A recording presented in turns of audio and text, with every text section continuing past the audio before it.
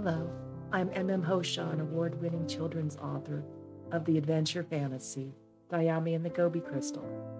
Today, I'm taking you behind the scenes, where I took a few days away from all of life's distractions.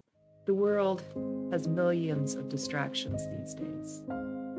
Fires, floods, civil unrest, wars. Social media bombards us with an endless stream of videos on all these distractions. Now, more than ever, we need to shut down all the feeds and streams and go within. Listen to that small voice. Walk barefoot in the grass. Go someplace where there's no internet connection. A few days ago, I did just that. I traveled deep into the wild and woolly West Virginia mountains. For 3 days and 2 nights, I went where the air was pure and sweet. Katydids and cicadas sang in the trees. The wind whistled as it sliced through the tall evergreens.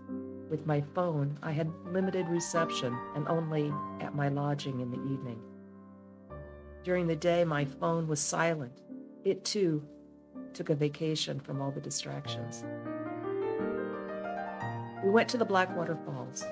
The sound was inviting and captivating with the 50-foot falls. All distractions were blocked. I sat on the cool wood boards of an overlook and closed my eyes. I needed to just be right there, in the present moment.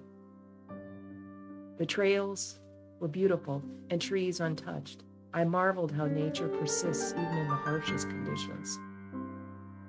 The seedlings grew on the rock, and then the roots stretched out until they reached fertile soil.